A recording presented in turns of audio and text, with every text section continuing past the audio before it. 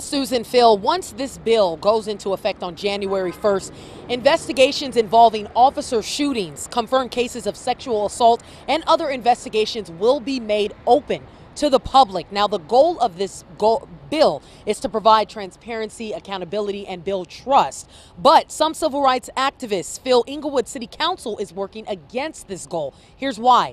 Earlier this month, Inglewood City Council approved the action to destroy more than 100 police shooting and other investigation records. All of this just weeks before the new state law could allow the public to access these records. Under the law, California police departments have to hold on to records for a 5-year period. Inglewood Mayor James Butts tells us that the decision to throw out these old records has nothing to do with hiding any wrongdoing among the council or police department, which has come under fire in recent years for a reputation of excessive force and secrecy, including shootings of 4 men in 2008, 3 of whom were unarmed. These records were sitting in a storehouse, just gathering dust, taking up space.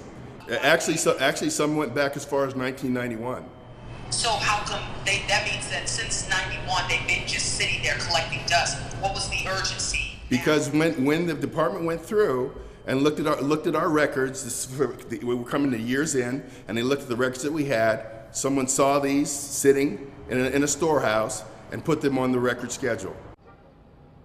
Now, coming up tonight at 10, you'll hear from one of those activists who's against this decision, Earl Ofari Hutchinson, who says another problem with this vote is that we don't know what the police officers did and how the cases were resolved. And again, he says it's going against building public trust. You'll hear from him tonight. And according to LA Times, no audio or video of this meeting where this decision was made was recorded.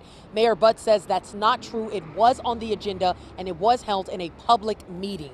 It's unclear whether or not these records have been destroyed just yet. I'll send it back to you in the studio. We're reporting live from Inglewood. Leah Uko, Fox 11 News.